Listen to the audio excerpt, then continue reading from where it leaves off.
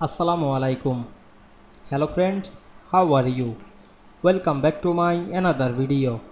In this video, I am going to show you how to make columns equal wide in PowerPoint table. Let's get started. At first, you have to open a PowerPoint presentation. Now you want to make the column equal wide. At first, go to the table slide.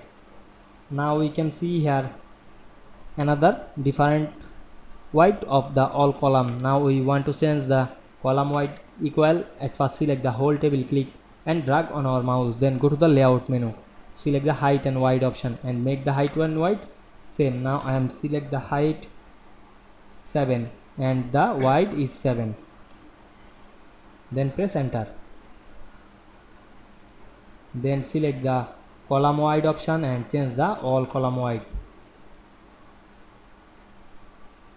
Now we can see we make the all column equal very easily. I hope you enjoyed the video. Please like, comment, share and subscribe my channel. Thanks for watching.